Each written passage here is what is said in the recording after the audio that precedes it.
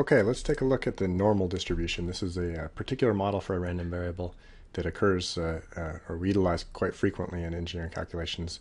So I think it's worth spending a few minutes here as background on this particular distribution type. Okay, so this normal distribution is also called a Gaussian distribution after Carl Friedrich Gauss, who is associated with its early history. Interesting historical artifact. This is a photograph of the German Deutschmark before the Germans converted to the euro.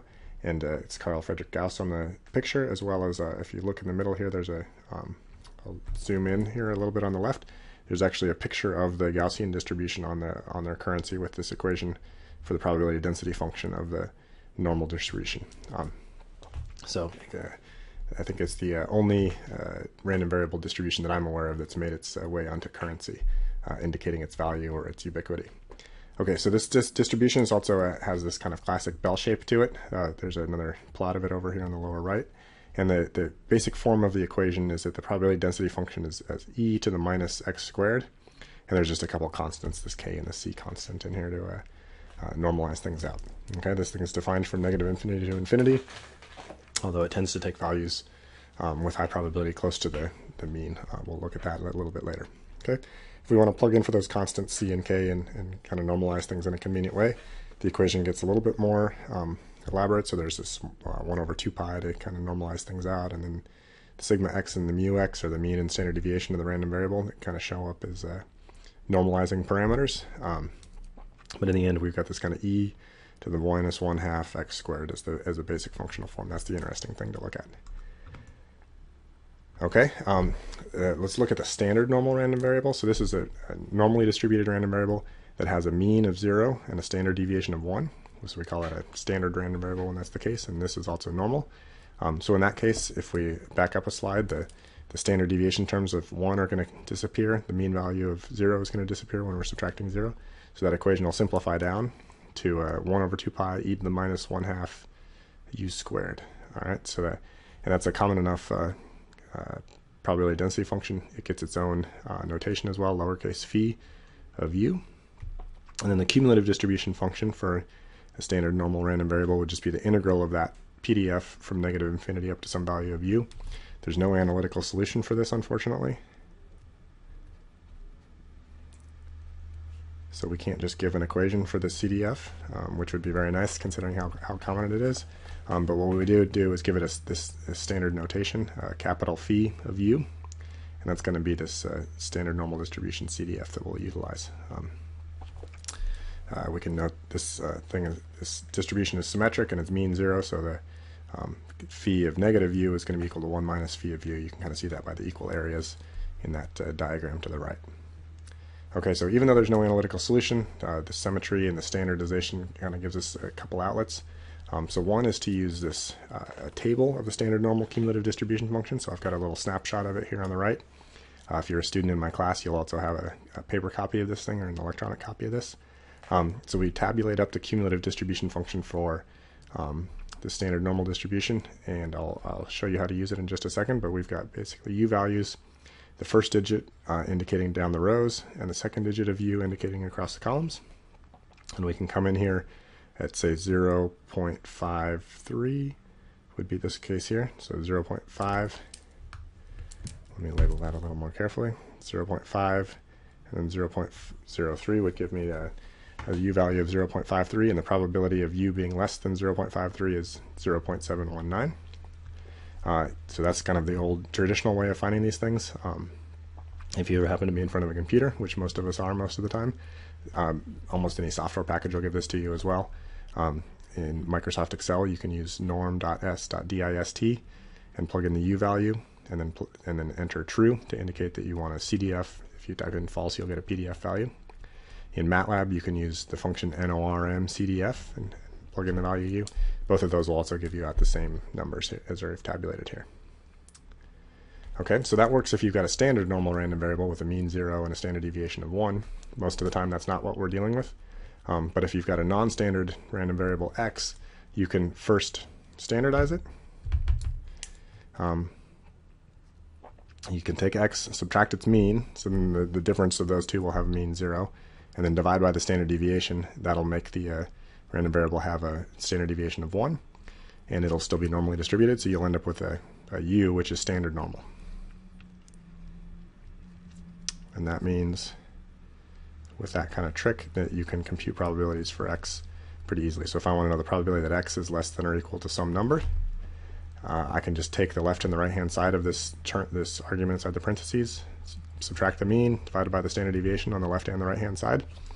So on the left hand side now I've got this term, which is the same thing as up above. That's going to be the standard normal random variable, and on the right hand side is just a number, so it's the probability of a standard normal random variable being less than that number. And then again we can reuse that standard normal CDF notation, capital Phi, and then this is just some number that we're going to plug in.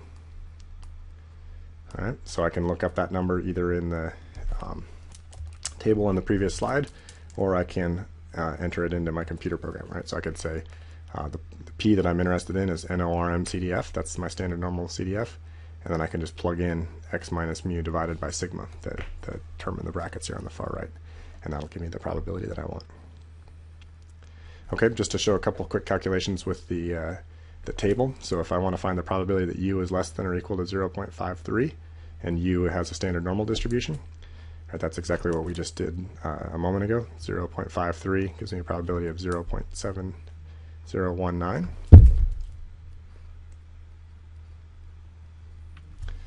If I want to compute a probability related to an x that has a normal distribution with some mean and standard deviation,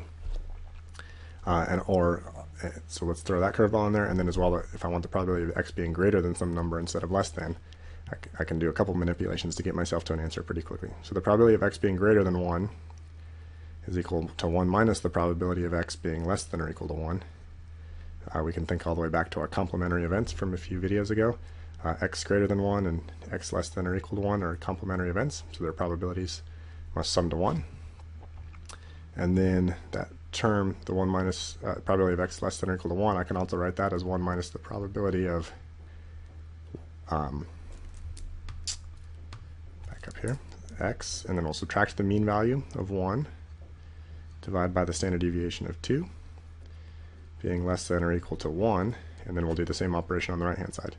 Subtract the mean value of x, divide by the standard deviation. Okay, so the left hand side, this is now a u. X minus its mean divided by its standard deviation is a standard normal random variable. So I've got 1 minus phi evaluated at the term on the right hand side, which is 0. We can do a couple things here. We can go back to our slides and see 0.00 gives me a probability of 0.5. The other thing we can notice that this was a standard normal cumulative distribution function, say looking at this figure on this slide, is symmetric about 0, and so the probability of being less than 0 should be 1/2, just by kind of quick observation. So it's going to be 1 minus a 0.5 or 0.5. And we can circle back and see, well, if x had a mean value of 1 and it's normally distributed, it's going to be symmetric about 1, so the probability of being greater than 1 should be 0.5, as we expected. Okay, if we use those tables and we can find kind of probabilities on intervals, we can look up a couple interesting numbers to give us some rules of thumb. So the probability of a standard normal random variable falling between -1 and 1 is 0.683. Here's a visual of the standard normal random variable in the shaded region between -1 and 1.